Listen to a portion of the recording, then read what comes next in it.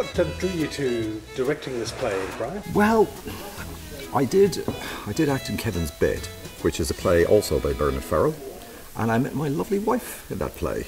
And we since have been married since, and when I was asked if I would do this play, I couldn't refuse. You certainly haven't stopped. And you haven't stopped being an unelected Mr. Chairman. Well, Mr. Know-it-all, Mr. Alfred Dog, barking your opinions into everyone's faces and...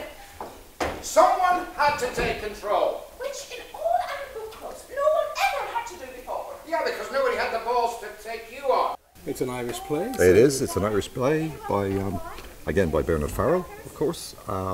It's set in Dublin, which is a place that's very dear to my heart, of course, being a Dublin man myself. I think mainly what they'll see is a very good idea falling apart very quickly, really. You know, the idea of bringing some men into an all-women's club, like a book club, and somebody like the character Robert, of course, who is a bank manager and thinks he owns the world. He will basically take control and then get shouted at quite a lot by his wife.